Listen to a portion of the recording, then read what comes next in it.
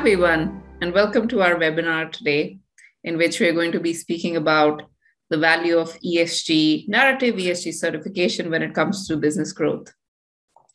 The reason behind this webinar is essentially that we've been hearing from the BGF portfolio that having a credible narrative is obviously important, but how do you actually go about it?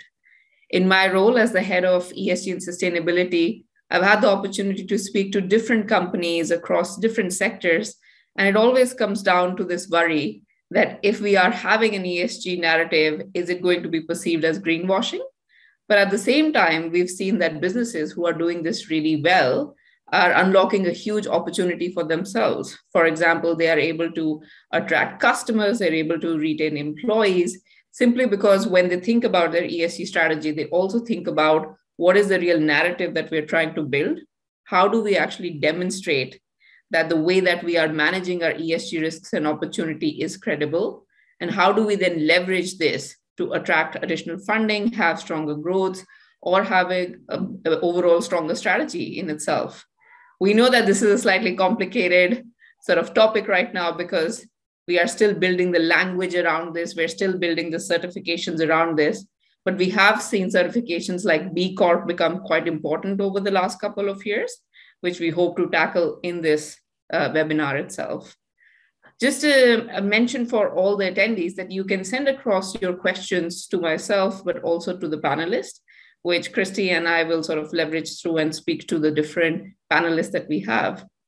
And with this, I would like to actually hand over to the panelists and ask them to introduce themselves so that we can kick off this engaging conversation. So maybe Jeremy, if I could ask you to go first. Thanks, Rashni, and thanks so much for the opportunity of talking about this important subject today. My name is Jeremy Cohen. I'm a partner at an agency called Blurred. Blurred is a strategic and creative advisory firm specialized in what we call ESGP, so putting together the purpose with the ESG strategy. And we're called Blurred because what we see around the world is that blurring of communications and operational strategy, the blurring of stakeholders and the blurring of issues. Everywhere we look, we see this blurring. And actually, Blurred is a combination of both management consultancy and agencies. I've spent my career in sustainability and increasingly in ESG with companies like Philips, Shell, Arcadis, but also on the agency side with agencies like Edelman, Salter Baxter, and now Blurred. And coming to this point, very happily have felt this tipping point where ESG has really become a critically important topic. So glad to be here today. Thank you, Jeremy. Kate, could I ask you to go next? Thanks, Roshni. Hi, my name's Kate Chapman, and I'm a freelance sustainability consultant. Like Jeremy, I've kind of spent pretty much the last 20 years, probably a bit more than that, actually working within the area of sustainability. It's morphed from sort of corporate social responsibility in the early days, and then through environmental sustainability, and then in 2015, B-Corp arrived in the UK, and I got involved pretty much straight away with the B-Corp movement in the UK, because as we will go on to talk in more detail, it really brings together all these different strands of what sustainable business is all about. So I spend probably 60 to 70% of my time now working with companies, helping them to either achieve the B Corp certification or to progress beyond that. Once they've got their B Corp certification, it's not an end, it's a point on a journey, if you like. And the rest of my time is spent working with organisations developing sustainability strategies for them, because B Corp isn't the only certification in town, and you don't necessarily have to have a certification. But as Jeremy said, this whole area of ESG sustainability is becoming increasingly important, and so there's a lot of interest in it. Glad to be here today as well. Thank you, Kate. Hugh, over to you. Thanks, Rashni. Hello, everyone. So I'm Hugh Lewis. I'm head of proposition strategy at Gusto. Gusto is one of the UK's biggest recipe box companies, selling 53 million meals in 2020. We're also a recently certified B Corp back in August this year. And my team's focus is on how we can improve Gusto's product for our customers. And a big part of that is in heading up our sustainability team, understanding our areas of biggest impact, setting strategy, targets, engaging the business, better incorporating sustainability in our day-to-day decision-making.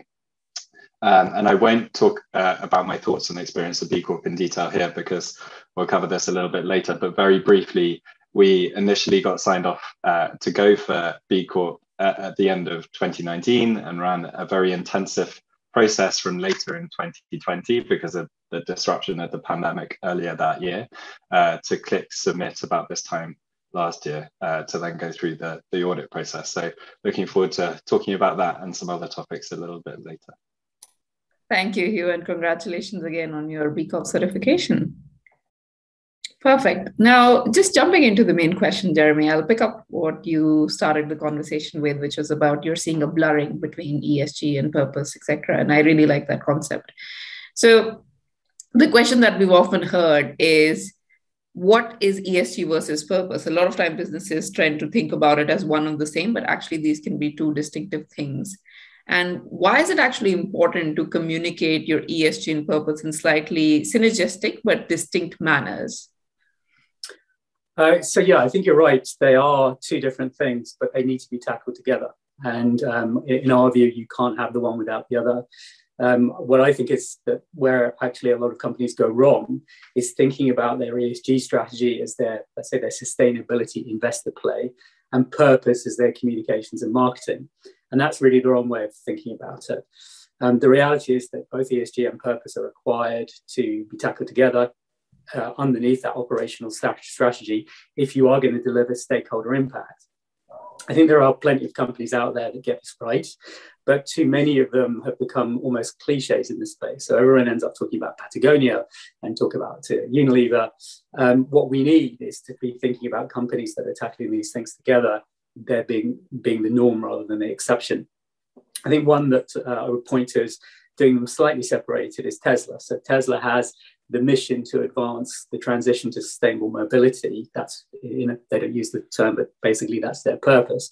But of course, when you think about Tesla from the ESG point of view, whilst delivering on that mission means that they're doing lots of good things across ESG, they're not tackling it as an ESG strategy. And actually, if you look at the S and to a certain extent the G as well, there are many things that Tesla are doing where you'd say actually they're falling pretty short. I think a company that is doing more on the ESG side and hasn't yet tied that so much to the purpose is a company we work with called Arçelik. So Arçelik is a Turkish multinational, one of the world's leading white goods manufacturers and distributors with brands like Beko and Grundig. And the work that I've seen come out of Arçelik, where they've first made sure that they become a carbon neutral company through offset, lots of issues around offset, but first of all, they said offset. They set a clear path towards carbon neutral operationally. They've set scope 3 pathway for the next 10 years with clear ton by ton targets for the next 10 years for scope 3 emissions. And they've started to look across their partner supply chain and every other part of the organization. They're looking at the customer as a partner in this and very much as part of the solution. And a visionary CEO who's operating globally from a very complex home market being in Turkey. So I think that's an example of a company that's doing the ESG part well and has not become obsessed about the purpose part. And that's maybe the next part of the journey. Tesla is an example of a company that's doing their mission and their purpose very well, but has not thought about it so much from an ESG point of view. And just to kind of conclude my kind of response to this question, come back to where I started. So I've been in and around this space for over 20 years. And like I say, we've arrived at that tipping point where when organizations look at ESG and purpose through a risk and opportunity lens, they start to think about how do they make impact through the business, and that becomes a prerequisite for being a well-managed business. That's the tipping point we're at, where investors and other stakeholders are saying, if you want to be seen as a well-managed business, yes, we want to lay out your purpose, that's super important, but it needs to be tied together to how you're delivering that operationally. And most organizations are now saying the ESG framework helps them do that. Perfect. Thank you, Jeremy. I think that's really interesting to see the two examples. And I think when it comes to ESG specifically, one of the questions that is coming up is, where do you start? And that's where materiality becomes a really core concept, right? Financially material risks and opportunities, and also thinking about your stakeholders when building your ESG narrative, because you're ultimately trying to target them. So how can a business sort of start thinking about this financial materiality and stakeholders, especially when it comes to their narrative side? Well, I actually would look at both the ESG and the P side through the same prism, which is risk and opportunity. So 85% of investors are now looking or considering ESG as a key criteria in their investment decision. So think about it in terms of risk management, in the same way that 30 years ago, they would have looked at an organization that was polluting a lot, that's a risk, or an organization that's losing top management on a frequent basis, that's a risk. So thinking about it from the financial perspective, which is about risk and opportunity, I think is the right place to start. When you bring it to the narrative, it's about being clear about the impact that you're looking to create, with clear targets and, where possible, a clear time horizon to deliver those targets. What we do with all our work is apply that lens of materiality. So materiality impact assessment, we use SASB or GRI. Very, very often we use SASB. But understanding the material aspects of the business for different stakeholders and how to manage those risks, that's absolutely the place to start. I think what ties to that then is reporting. So you've got materiality, you start to understand what your impact is, then you need to report on it. And again, reporting needs to be done in a very conscientious manner, right? So reporting that's regular, that's transparent, that's consistent, and developed against well-established reporting principles. And of course, we're seeing now a lot of pressure on the ESG community to say reporting and standards need to be consolidated and absolutely need to meet those criteria. And that's complicated, but I think it's a good thing. When it comes to the narrative itself, it's about being credible and about being authentic. And one thing which I think a lot of companies are either afraid to do or, well, let's not talk about why, but one of the things they don't do on a standard basis is test the narrative with their employees. Mm-hmm. And that is actually, you've got that community of people that work for you who will be able to look at that and say, we recognize ourselves and our organization in these statements, in this way that we want to articulate what our ESG and purpose journey is going to be. So that's an incredibly important stakeholder group, which too often I think is left behind. And they will tell you if it's credible and authentic, because they will know the organization they're working for. Last thing to say on this is communicate impact over ambition. So a lot of organizations expect to get the credit for communicating an ambition, and that's the wrong way of looking at it. You've got to start to deliver impact and then say where that's going to take you. You won't get the credit just for delivering or for communicating the ambition, especially in these days. And I think the last thing is to say it should be core to the business. I see companies sometimes say, okay, social justice is a very important issue, so we're going to orientate everything we do over the next 12 months around social justice. It's a very important topic, and absolutely companies should have a point of view. But the main thrust of what you do when you're talking about creating impact through an ESG strategy should be linked to your core business. So the further away it gets from what you actually do day to day, I think the more tenuous that becomes. Very final thing to say, and back to this point about using the employees, is think about establishing an external advisory board, because you've got incredible people out there, most of whom would be willing to come and hear what you're doing and critique it positively, or let's say constructively critique it. Most of those people will do that without necessarily needing to be paid. Very often I work with advisory groups that we put together, and we make charitable contributions on their behalf. But those people who are going to look at that narrative and say, this is where it works and this is where it's problematic, and we want to understand what you've got behind that. That's an incredible tool. And I think when we fall into that trap of thinking about this as marketing or communications, it becomes very easy to say we'd rather not hear those critical outside voices. It's an incredibly important thing to do. So develop the narrative in all those ways, but make sure you've got the people that can challenge it and push you further. Perfect. Thank you, Jeremy. Some really interesting points. And maybe, Kate, I'll shift over to you, because one of the points that Jeremy raised about is that there's this need in the market to have common ground on what ESG communication, reporting, etc. should be. And B-Corp to some extent is filling that gap. But B-Corp is much more, because it also incorporates purpose within it. So as a B Corp expert, maybe could you start us off by just thinking about what is B Corp certification practically, and what does it mean for a business to get B Corp certified? Yeah, sure. So I suppose there's, to start out with, I'll say that the B Corp certification is one path you could take, and the route to get there is, in practical terms, is completing an online tool called the B Impact Assessment.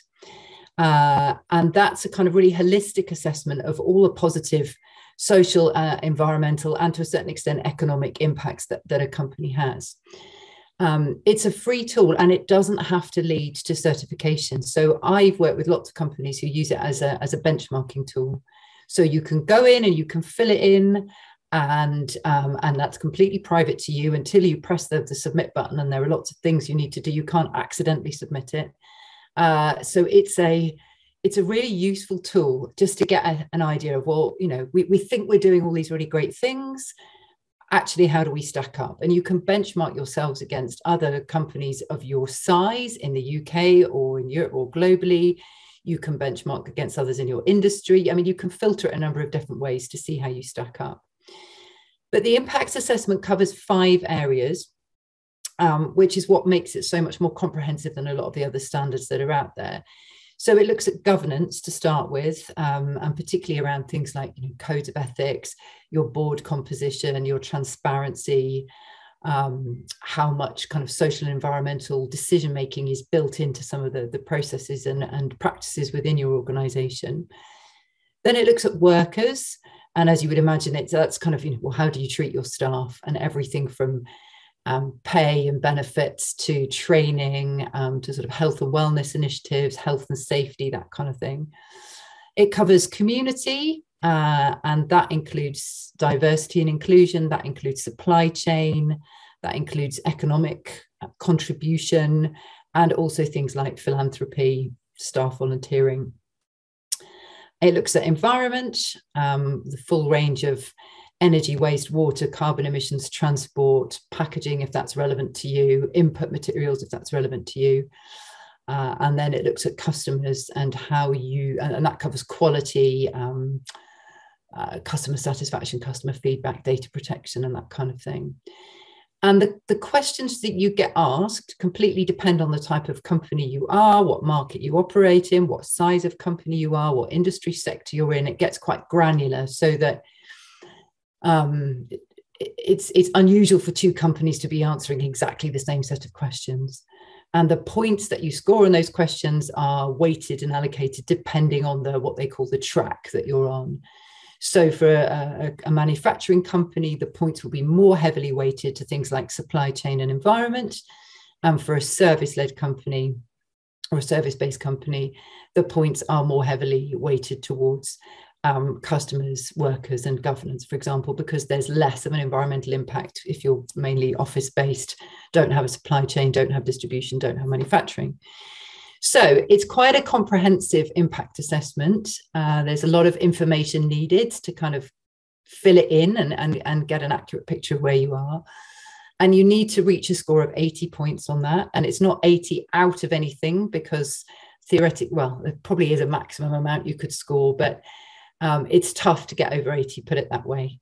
Some of the highest scoring B Corps out there are up in the kind of maybe 115, 120, but they're really, really high scoring. Mostly companies are scrabbling to get to that 80 or just over point. You need to also change your articles of association or your partnership agreement if you're a partnership. And there's some legal wording that goes in there, which effectively enshrines in your objects that you commit to having a positive social and environmental impact, and that you commit to considering the needs of all your stakeholders and not just your shareholders. So it doesn't mean you have to consider all your stakeholders equally, but it removes the requirement that is there, certainly in UK law and I think in US law, that shareholders have to come first, which can kind of skew decision making. And in practical terms, how that helps, and for companies that have become B Corp, they find it's hugely helpful in terms of raising investment, because it's this sort of external validation of all the good stuff they're doing. So a good chunk of sort of due diligence on that ESG front has been done if by B Lab, if you become a B Corp.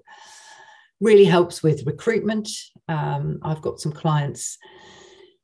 a number of clients down in Cornwall who have struggled to attract people to move to Cornwall to come and work for them. And since becoming B Corp, they've found that problem has gone away. People really want to work for B Corps. It sends a really, really strong signal about the ethos of the company and that they're just a good place to work for. And then it's that sort of differentiation in the market. Again, it depends on the sector that you're in, but that B Corp mark is becoming increasingly well known by the public. So it can provide that sort of point of differentiation. And it takes, I mean, in practical terms, it's a good few months. I mean, Hugh, I think, and we'll talk about it more, it can take a year. That's not unusual. For smaller companies, maybe with less complex supply chains, for example. I mean, it'd be good going if you got through it in 7-8 months. So it's quite a process. Thank you. Okay, so it's a huge opportunity, certain risks as well that businesses should be aware of when going down this B Corp certification process. Could you maybe share a little bit about the risk side of this? Yeah, I mean, without wanting to come over as too negative, I suppose the opportunities, I would say, first of all, are greater than the risks. But there is a commitment, certainly, in terms of time and resource. As I said, it's quite a process. It's a good few months usually to get through it. So it's whether you've got the bandwidth internally to commit people to that and to commit to making the changes that might be needed to reach the B Corp standard. There is a cost involved, and that's dependent on your revenue. So it's a tiered cost model. It's an annual cost. And then reputationally, you've got to be, I guess you need to, there are lots of questions asked of you. There's a disclosure questionnaire at the end where there will be lots of questions asked as to whether you've got anything that you need to sort of fess up to, whether that's late payment of tax, or whether you've got any employees who've taken you to tribunals, whether you've had product recalls, whether you've had trading standards issues, but also whether you're involved in the sale or trade of animal products, for example. So, I mean, I'm sure that Hugh would have been asked for that with Gusto. That's not uncommon. Whether you're involved in the sale of bottled water. It's really, really comprehensive, because they want to know whether there's anything that could come back and sort of damage you reputationally. And people may have seen in the press that Brewdog, for example, became a B Corp earlier this year to great fanfare. And then sort of slightly come back to bite them, because not long after they became a B Corp, 250 or so of their former employees wrote an open letter talking about the toxic culture that exists and questioning some of the claims that were made by the company around their sort of sustainability and ESG strategy. And that's sort of thrown their B Corp certification up in the air, and they're being investigated at the moment. So there's a risk if you are not completely transparent. And if there's anything that you think you ought to let them know, then let them know, because ultimately it's likely to come out. I guess the more you go out and shout about your credentials and what you're doing, and I'm sure Jeremy will have had some experience of this as well and have some things to say about this, you've really got to be sure that you've got your house in order. Absolutely. The reputation piece is the biggest, I think, concern that I also think of, that if you're committing to it, you need to follow through for the years to come. It can't just be a 1-year thing and you're done with it. And maybe with this, Hugh, just asking you to jump in, because Gusto went through the whole B Corp process. You must have thought about the opportunities and risks. So essentially, what was the motivation for Gusto specifically to think about, okay, B Corp is the right certification for us? And also, how has this now been part of your performance and growth journey? Like, are there certain things that you're seeing come up as part of becoming B Corp certified? Sure. So Gusto's purpose has always been to have a positive impact on people and the planet. And it's even intrinsic to our business model in the sense that we shorten supply chains. We also reduce food waste in the home from about 17% in the UK to almost zero because we send pre-portioned ingredients to our customers. So B-Corp is something that really resonated with us already, and becoming certified holds us accountable, I suppose, to this commitment to growing in the right way for people and the planet. And in addition to that, building on some of the points that Kate made, and B-Corp is a very well-respected, comprehensive, independent framework that I think has the momentum to become even more of a leading certification in this area. So I think when we first looked at it a couple of years ago, there were just 2,750 B Corps, and I think now there are over 4,000. So you can see the rate of growth just in 2 short years. Now with the alignment between our purpose and the goal of B Corp, it hasn't necessarily meant that we've changed our approach to business, but we have experienced some benefits that were part of our original motivation for choosing to start out on the B Corp certification journey, and contributed to the really strong support we have from the leadership team and the board.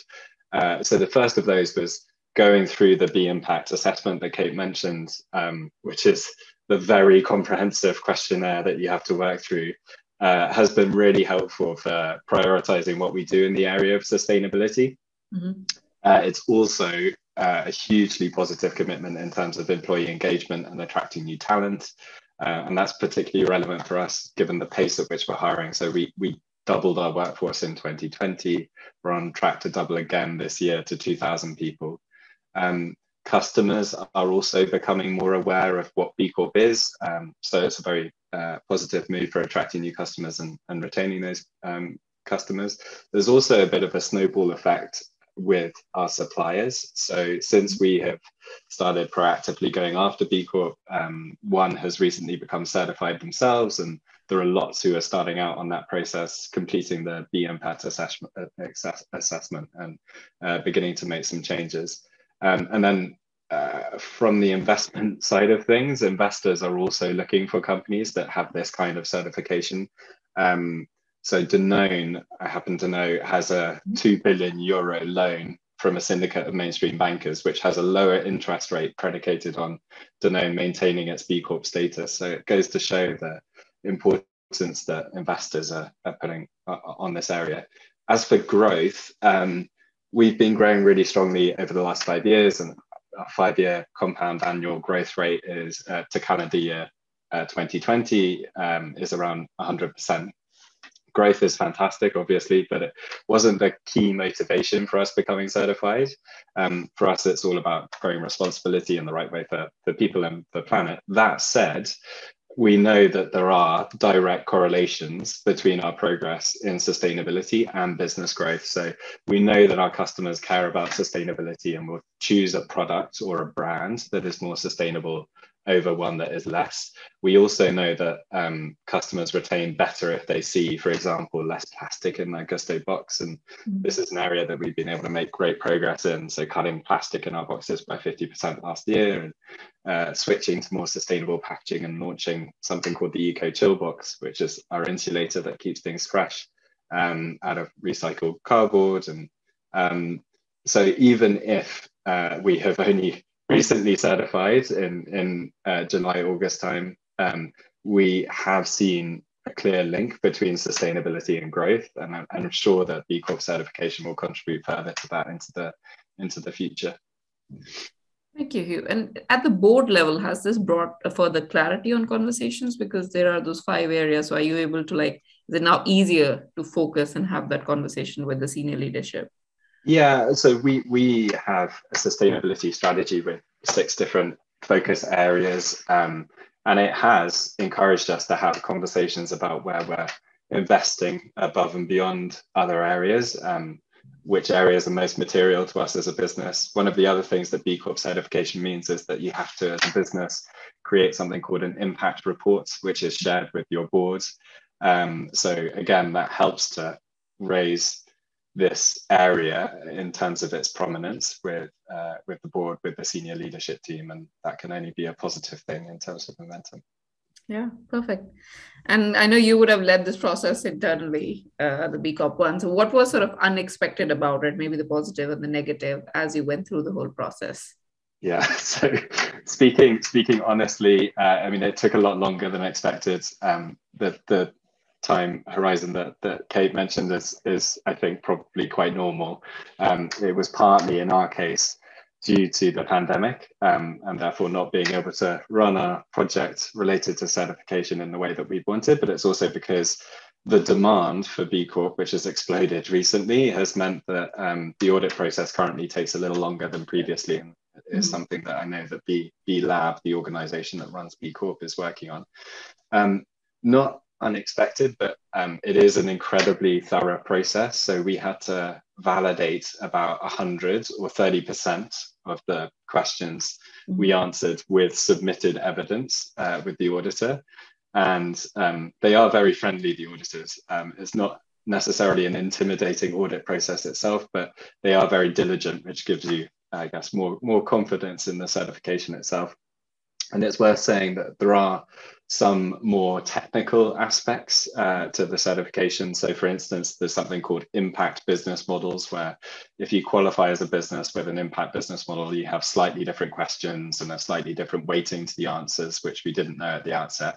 But one of the very, I suppose, encouraging and heartwarming aspects of the process was the strength and the strength of the B Corp community and people's willingness to help. So along the way, we had advice from companies who had recently gone through the process. We had some free coaching from B Lab. Ryan Cohn, who's one of the co-founders of Propercorn, which is also a B Corp, spoke to us and answered all of our questions, which was fantastic for engaging people around the business. So it really was a case not just of us being a single business going for certification. It was a case of people rallying around and helping out if they could. So that was a really positive experience for us. That's really good to know. I've heard a lot about the B Corp community. I think the conversation and ability to just listen and talk to each other really does resonate quite well with a lot of companies. And looking at Gusto's sort of ambition beyond B Corp, I guess there is the wider idea that communicating your purpose and your ESG is going to be a differentiator for you, as you said, for your employees and your customers. So what else is critical for you all, or what essentially is critical beyond B Corp or inclusive of B Corp when it comes to messaging internally and externally? So, I mean, staying on the topics of certifications just for a moment, I mean, we will always look at certification in areas that are material to us as a business. So for instance, in our supply chain, we use SEDEX. We'll be exploring options like SAI certification for our suppliers. But for comms, what we find is effective and works well for us is working with expert third parties to make sure that we are saying something which is credible when communicating to our audiences. So for example, we work with an environmental agency, Food Steps, to conduct research into our carbon footprint and conduct a comparative LCA analysis that found that Gusto dinners produce 23% less carbon emissions than the equivalent supermarket shop. When we have something like that, we then try to put that impact into context with relatable comparisons, so that it means something and resonates with consumers. So for instance, we can say each Gusto order saves 2 kilos of food waste, meaning that in 2020, the UK saved X number of hundreds of thousands of waste bins of waste by ordering through Gusto.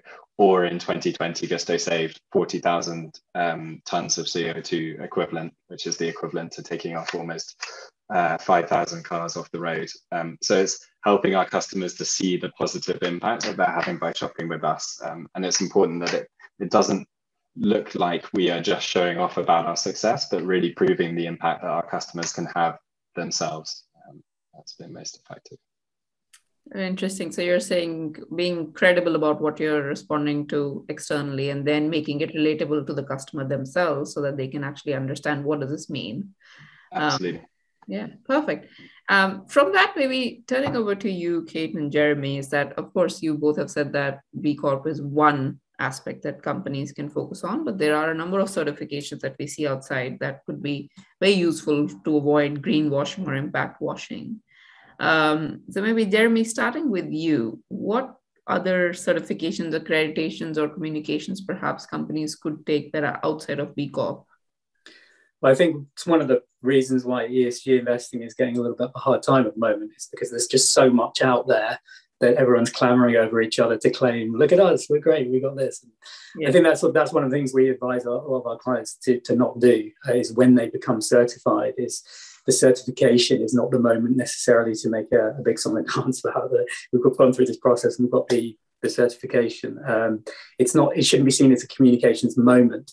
I think one of the things which is really important about B Corp, and I failed to say throughout this conversation, that Blurred is also a certified B Corp organisation. We're very proud of that, and so we do believe it's a really good standard. I think one of the things which is really great about it is that it forces an organisation to go through a journey where they have to start applying that lens, what we call the lens of ESGP, to everything they do as a business. And that's what you really want to achieve. If you want the organization to be thinking in terms of how do we create, how do we think about every decision we take through that lens.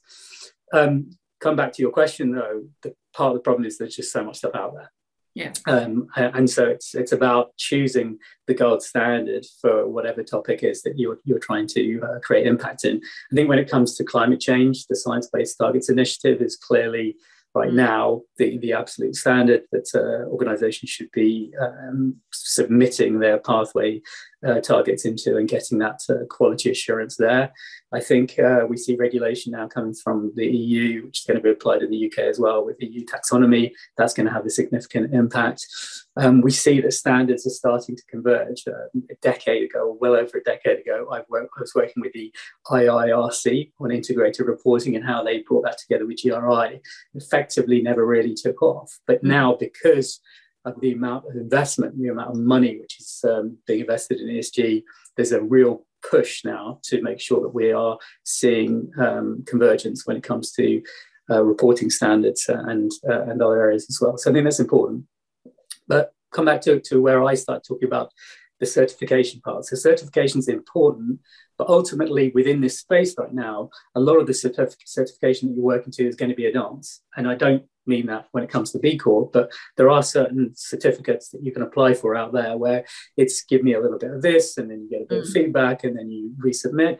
And I've worked with organizations where I've seen the dance that goes on to get to certification at the end. And that's a problem because ultimately regulation will force everyone to meet the same standards, whereas I think too many certifications out there right now allow wiggle room here and there in order to get people across a line. And even with SBTI in the past, not right now, but in the past, the part of the push of SBTI was how do we make sure that companies are actually getting towards 2 degrees? That's part of the motivation. Whereas now it has to be how do we ensure that they're actually delivering 1.5 degrees? So there's a movement there as well. So this whole space is complex. It's confusing. Some parts of it are pretty shady. Getting towards regulation and common standards, I think, is going to be an important next step. Thank you, Jeremy. Kate, your sort of reflection on regulatory. We've heard a lot about ISO certifications also coming through, and supply chains having their own certifications. So what's your take on what outside of B Corp can be undertaken credibly for businesses to demonstrate this aspect? You're on mute, Kate. A lot of it depends on what the business wants to achieve and what they want to show. So I think, it's certainly possible to have more than one certification. And some of them work really, really well together. So, absolutely, B Corp can sit alongside a Science Based Targets Initiative It can sit alongside Planet Mark, which is another one that is all about particularly kind of understanding and measuring your carbon footprint, and then or your greenhouse gases, and then engaging your stakeholders around that, and then communicating it. So there are some very specific certifications depending on the business you're in. And if you're in clothing, you might want to be part of the Better Cotton Initiative. And if you're in tea and coffee, you might want to be Rainforest Alliance. You might want to be Fair Trade. There are some sector-specific certifications that might be helpful for you. In terms of avoiding greenwash, more broadly, I would say that, and we'll possibly come on to talk about this more, but collecting data, measuring and collecting data for me would be that's got to be your starting point. You need to understand what your impacts are. I think, as Jeremy mentioned earlier, you've really got to understand what's going on, and then what's material to you. So, I mean, if you're a big manufacturer and I don't know, you're kind of, but you don't use any water in your process, but you're busy measuring the water that you're using to flush the toilets and make your teas and coffees. That's not material. You should be measuring your energy use, for example. So focus on what those impacts are that you're having.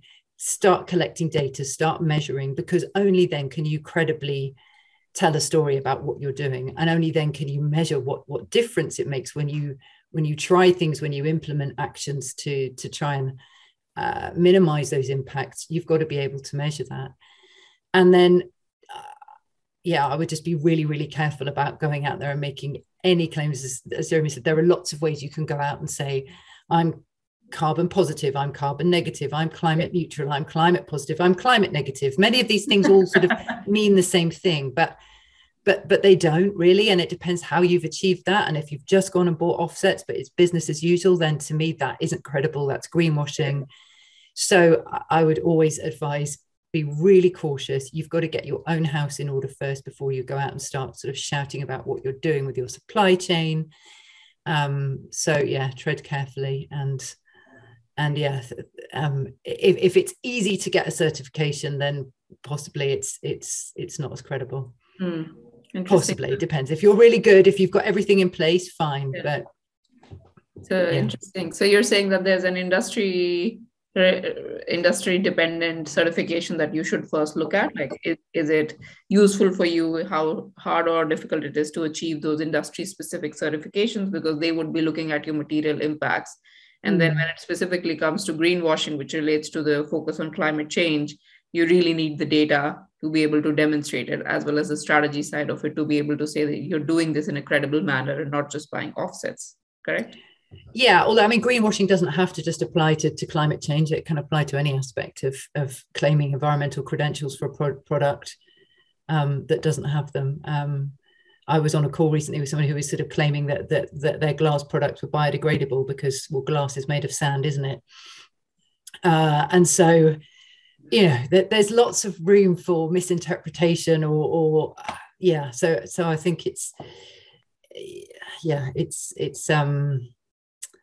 just important, like I say, to kind of have that data and not be going out there and making bold claims when you haven't got data and evidence to back that up. Yeah, no, perfect, James. And then Jeremy, maybe like staying on this for a second, as we've seen in Gusto's quite thoughtful. Like, they're thinking about, we don't want to make a claim where we don't have the data and we don't have a strategy. But there are companies out there, intentionally or unintentionally, who may go out and make some claims on their ESG strategy or the narrative, which is just bad communication. That should not be happening. So how do companies sort of stay clear of it? Are there some warning signals that they should be looking out for when they're going out and thinking, okay, this is what we're going to be claiming or communicating? You're absolutely right. So I think one of the tricks here one of the important things here is to make sure that your communications and marketing teams are partners on that journey with with your sustainability team or other parts of the organization. I think I come from the communications industry, started my career as a journalist before moving into comms, before moving into sustainability. And being able to understand all different parts of the organization and that journey is really important, because it means that the communications people should be savvy enough to be able to look at a claim and say, well, we're not going to be able to make that stand up for certain groups of stakeholders. And I think that there's currently shortage of relevant expertise within the communications and the marketing functions to really understand what the ESG and the operational strategy of an organization is. So I think that's part of it. Related to that, and I just want to emphasize something that Kate just said, be very careful throwing around labels and slogans. I don't want to go all Greta Thunberg on everyone here and start talking about blah, blah, blah. But it's true that there is so much nonsense spoken in this space, and people hear a slogan or a label, and then they just start throwing it out there without really understanding what it means and what they're actually effectively communicating about what their organization is doing. So make sure you can truly stand behind what it is that you want to say, because you will be caught out. And that's the sort of really key thing. 20 years ago, you could totally get away with it. I was at Shell during the years of BP and Beyond Petroleum. You could get away with it until something like the Gulf of Mexico happened. Today, you can't. Today, you start throwing out greenwashing. You start greenwashing, and you'll get caught very quickly. Couple of, I think, relevant examples of that. So, and this is without me actually causing any kind of aspersions on the companies, because there's ongoing issues. But Oatly, Swedish oat milk manufacturer, they went public in New York earlier this year in a $12.5 billion IPO.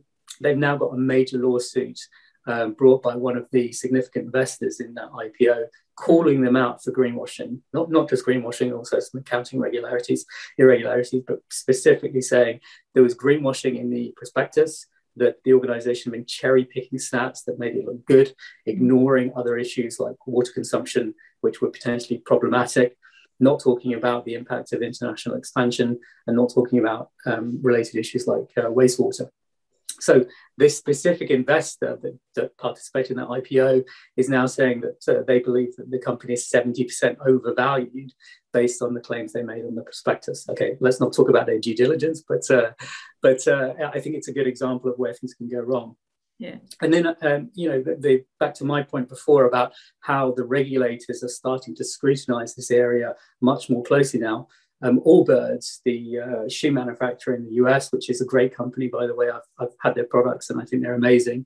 But when they were preparing for their IPO, they first started talking about it as the first sustainable IPO. They then got a backlash from the SEC on that. And they've now gone from saying that it would be a sustainable IPO to being a sustainable offering, then saying that they would apply sustainability principles and objectives in a framework. So every single time kind of watering it down. And of course, they're saying that this is because of the pressure from the SEC, but I think it just demonstrates, these throwing around these slogans, trying to get on the ESG investing bandwagon. It can be very dangerous because people, once you start making those claims, people are going to really start scrutinizing your business very carefully. For me, it's another reason for having the external counsel. I'm not talking about Blurred, but having those external advisory groups who will at worst be critical friends, but at best they can be credible ambassadors for what you're setting out to do. Interesting. Oh, thank you, Jeremy. Very interesting on Oatly. Oh, that's actually scary. And with this, actually, we have a couple of questions that from the audience that I would also bring in at this point of time. Maybe starting with you, Hugh, and this is a question to everybody, but like on your perspective, like what is your view about the importance of carbon offsetting? So how is Gusto thinking about carbon offsetting versus the other initiatives that you can take in terms of emission reduction? So one of our 6 areas in our sustainability strategy is about acting on climate change. And we are in the process of setting decarbonisation targets at the moment. I think it's fair to say that our focus has to be on decarbonisation, on making the cuts. Those are avoided emissions and are permanent.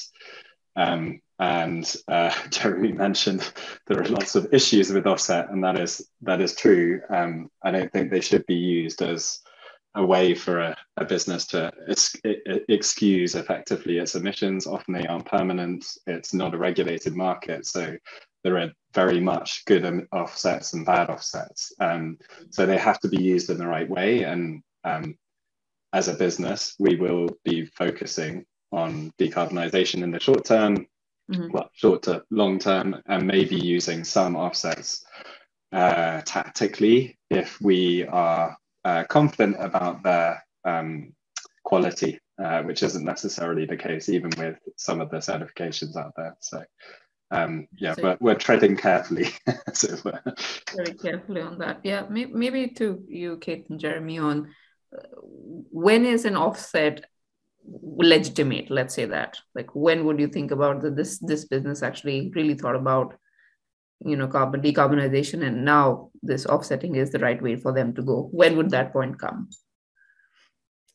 Well, from my perspective, yeah, I mean, there's a sort of a hierarchy, and offset should be the last resort. So it should be once you have done your utmost to decarbonize, and when you end up with a sort of residual emissions that there's nothing you can do about them at that point, and they are probably a useful tool while we all figure out how to decarbonize, because for many of the emissions, maybe the infrastructure just isn't there yet, or the technology isn't quite there yet to be able to get rid of absolutely everything. I mean, distribution is a huge issue, right? I mean, at the moment, particularly if you're importing anything, moving stuff around, whether by ship, whether by road, whether by rail, whether by air, there are emissions associated with that. Mm-hmm. And so it's very difficult to completely decarbonize. Mm-hmm. So when you've done the maximum that you can do as a business, then those residual emissions, then yeah, there is a place for offsets. But as you said, there are good and bad.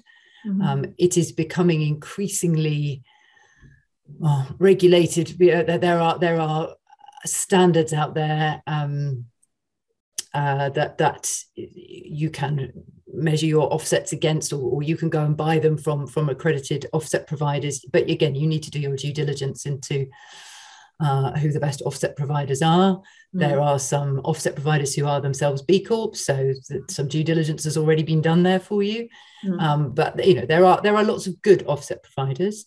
But equally, there are a lot of more dubious ones out there. So I think there is a place for it, but it isn't the answer, and it certainly should never be used as an excuse to carry on business as usual, calculate how much carbon you're emitting from your business activities, and just pay your way out of it. That is entirely wrong. Yeah, understood. So Jeremy, maybe getting your views on this, and specifically on how your client conversations go on good versus bad offsets, because I'm sure that comes up as well. So again, I agree a lot with what Kate just said. I think it is a last resort. I think the other thing about it is that we would tell clients, you're only going to start talking about offsetting as a short-term solution if you've got the long-term pathway. And that word's really important, because we've heard around COP and since so many organizations and governments out there talking about net zero as just kind of, well, we'll get to it in 2030, we'll get to it in 2040, we'll get to it in 2050. But without having a pathway of how you get there, that's just, I'm promising you something down the line. So what we say to clients, and I mentioned the example of Ashton before, is if they want to use offsetting today because it fulfills an immediate need to offset residual emissions, it's okay if you can accompany it with your pathway of how you're going to achieve operational net zero in the future, preferably around scope 1, 2, and 3 emissions, so not just 1 and 2. So those are the kind of conversations we have. But our starting point is offsets are not the answer. Let's talk about everything else, and then we'll come back to it right at the end. Okay, perfect. Thank you.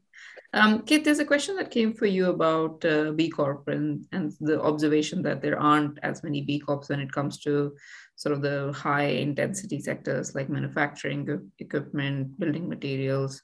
Why is that the case, and what can be done in order to assist organizations to participate to become B-Corp? Yeah, and I put a few thoughts down in the chat there. I mean, I think off the top of my head, I imagine that for those companies, because they're not directly customer facing, or they're not out there and they're not selling to the general public, they're B2B rather than B2C. I think there's less of that pull factor that actually having the B Corp certification would help differentiate us in the marketplace and help us to stand out. I also think that for manufacturing companies, so from my experience of working with manufacturers, it is more difficult. I mean, this is a sweeping statement, but it is more difficult for them to become a B Corp than it is for a wholesaler, retailer, or a service sector organization, because the potential for negative impact is so much greater, particularly from energy use for energy, water, and also because generally they will have a supply chain. So the assessment itself is more comprehensive and more, it's more difficult to achieve. So you need to have some really good environmental management practices and systems in place, and some good supply chain practices as well.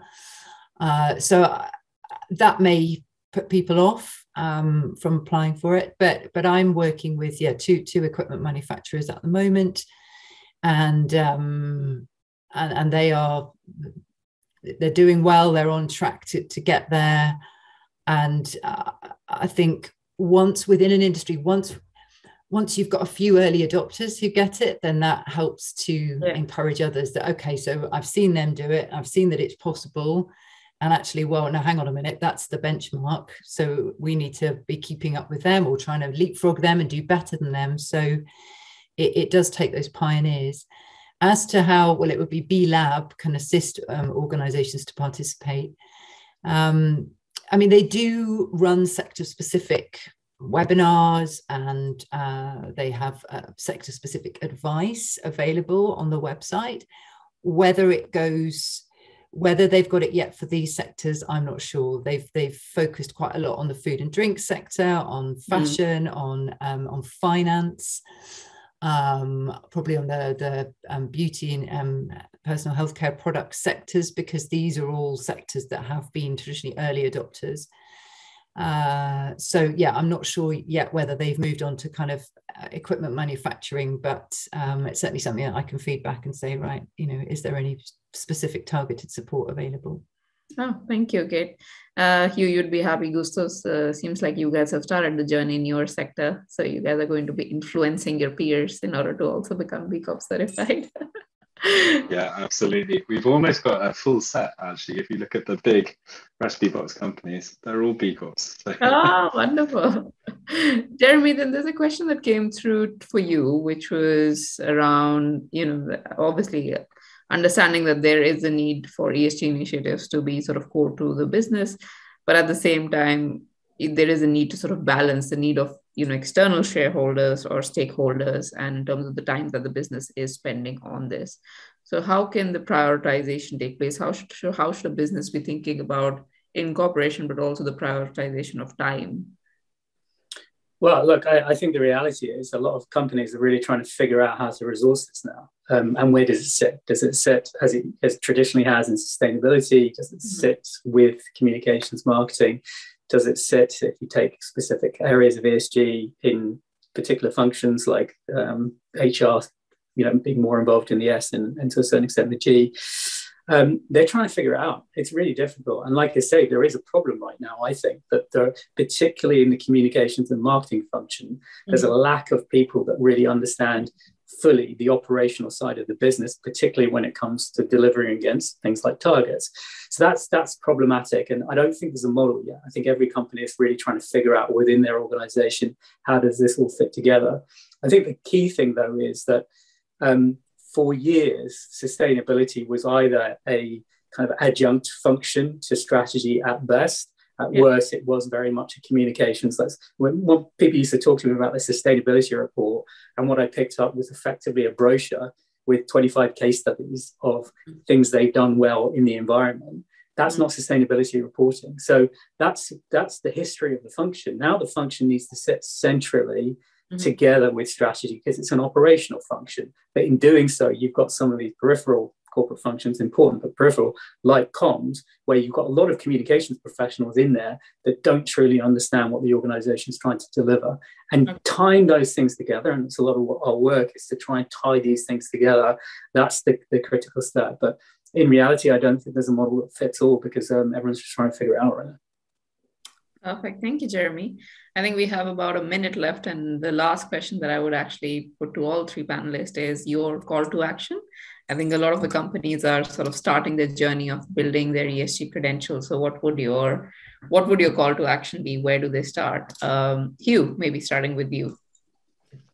Yeah, well, so for strengthening credentials, I think it's about focusing on the areas that are most material to you as a business and where you can have the biggest impact. I touched on a little of the how of communication in this area, making sure that it's credible and relatable. But I'd say as a call to action, do it. I mean, ESG communication is important for every aspect of business, for attracting new customers and retaining them, for attracting new talent. It's becoming an expectation from consumers as well. So businesses who don't have strong ESG credentials or are doing it in the wrong way will stand out for the wrong reasons. Thank you. Kate, your call to action? Am I allowed 2 or maybe 3? Yeah. My first would be just do something. If you're not doing anything, like make this a priority. My second one would be decarbonize. That's got to be the priority here. I mean, everything else sort of pales into insignificance. This is a climate crisis. Yeah. Make that your focus. Look at where your carbon emissions are coming from, or your carbon equivalent, and tackle those. And then my third would be measurement, data measurement. Do it. Perfect. Thank you. Jeremy? I agree with all that, and I think you took the words out of my mouth. For me, it is about creating impact. My colleagues get sick of me hearing me talk about impact all day long, but it is about that. Figure out where you can create the most impact, then start to create that impact, then claim some recognition for it in that order. Perfect. Thank you, Hugh, Kate, and Jeremy, as well as to the attendees. I think it was a very interesting conversation with lots of interesting points. We will be circulating a note coming out of the key learnings from this session with everybody in the attendees as well as we hope that you are able to join us for the next webinar as well, which is coming up on Wednesday and relates to climate action. So thank you all for joining us, and speak to you soon.